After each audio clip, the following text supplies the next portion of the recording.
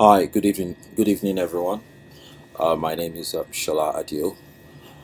Just want to take about 10 minutes to show you something very cool that I discovered on Microsoft Azure. Now, this is the problem statement. Now, I have this app. It's been on the market for about 3-4 years now, doing quite well on the UK App Store, and I've got this requirement to be able to receive bug reports and feedback from the users in a very timely and reliable manner.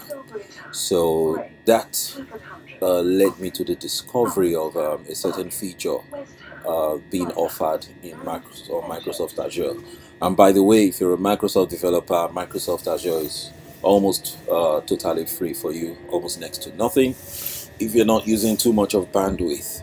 So I'm gonna go through this and hopefully we'll be done within 10 minutes. Now, the requirement is this. I want to be able to capture a name for the user who is reporting the bug or leaving a feedback, an email address that I can reach them on, and as well as a description either of the bug or a feedback.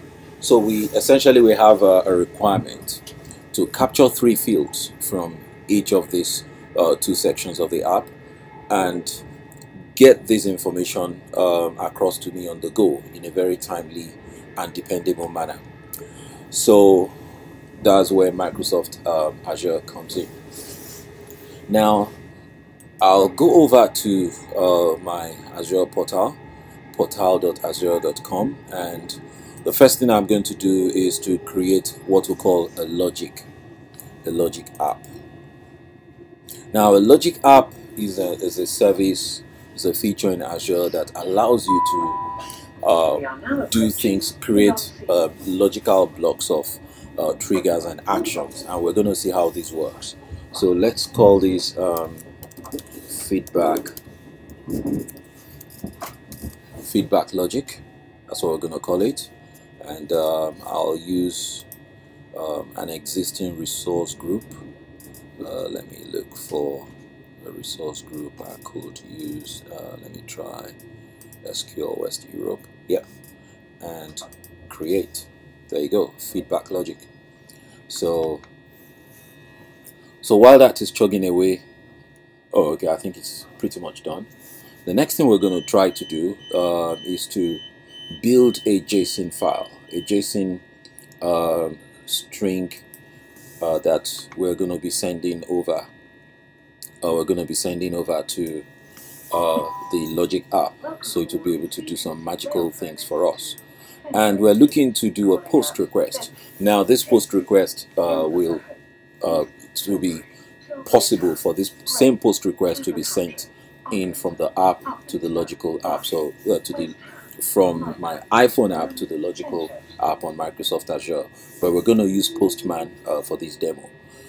So on Postman, we're looking to send out a post, and in the body we're going to have a raw, and we're going to have a JSON format. So we're going to try to build a JSON string. So we need a name for whoever is sending this feedback. So let me put a sample. That's my name, Shola Adio. And then we need an email address. And that is Shola.audio. So that's my email address if you want to get in touch with me. And then we need a message. Let's call it message content, and hopefully it's a very nice feedback. I want to tell you that I love your app so much. So very simple JSON body. So this is what the iPhone app is going to be sending through to Microsoft Azure, but we're going to use Postman for this demo. And if it can happen in Postman, it can happen from the app, so that's not a problem. So the next thing we're going to do is pop into JSON schema.net and whack the JSON string here, and then generate a schema. So this is a schema that I've generated now, and I can just copy this schema and go over to my new Logic app. And yeah, we created it just now, feedback logic, that's what we call it. So here we're going to go for a blank Logic app, and then the first thing we're going to do is a request. We're going to make this Logic app behave as though it's a web API. So we're going to start by calling it request, and that's the JSON body schema there. And the next thing we're going to do is to add an action. So after adding this request, there are two actions I want to add for the purpose of this demo. The first action is a response, because we want to be able to respond to whoever is sending this JSON to us, to let them know that this JSON arrived safely. So let's write arrived safely, and then with the status code of 200. And then we had another action, and this is the cool bit, which is send email, because there's no point the service validating that it arrived okay without me even getting to know about it. So we're going to be sending in an email. Okay, let's send an Office 365 email. So imagine that my support email is olusola@hotmail.com, and then the subject of the mail will be like, you can call this message from whoever the person is, and the body of the email we can write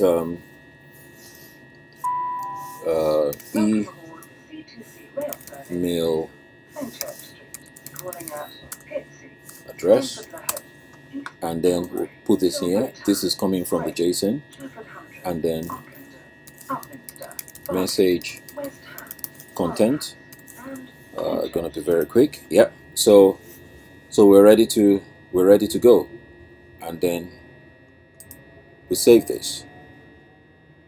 So that's our Logic app done and ready to run. So let's shift this over here, and then we're gonna keep an eye on this. Now, how are we gonna trigger this app from Postman? I'll show you what we're gonna do now, which is, so as we do an overview here,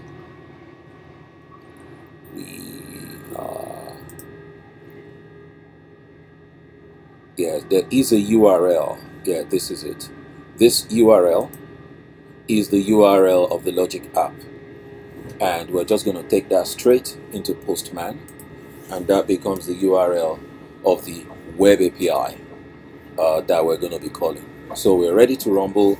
Web API URL is there, the JSON is there, JSON application, and we click the send button.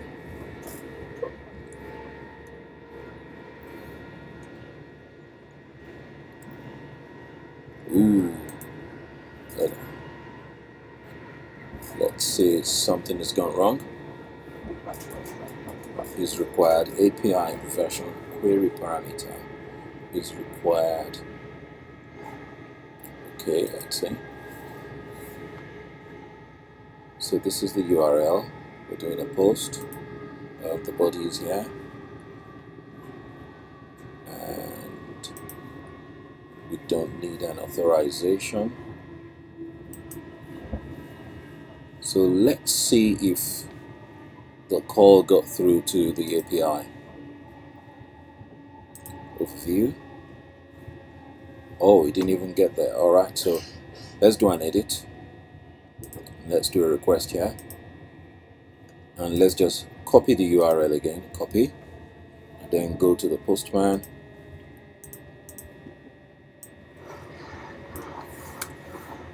Put it right there.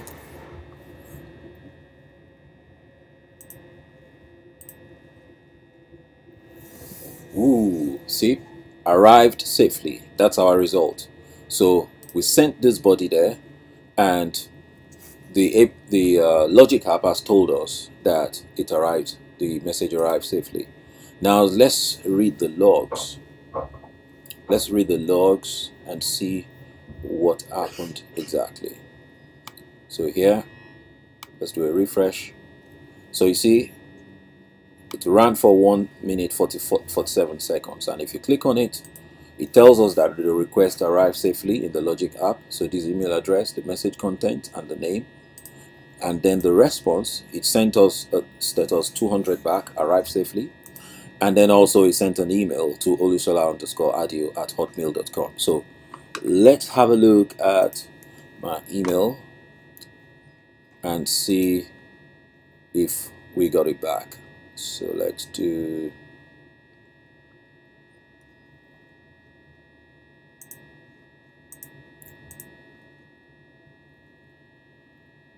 okay, that's it, 1856. See 1858 up here, 1856. So on the email, you can see email address olusola.adio@logion.co.uk. Message content, I want to tell you that I love your app so much. So if you go back, you can see it's all here. The body of the email address, my email address, the message content, I want to tell you that I love your app so much. So in 12 minutes, less than 12 minutes, we've been able to set up a very dependable Logic app that can get information across all the way from the iPhone app into my email. And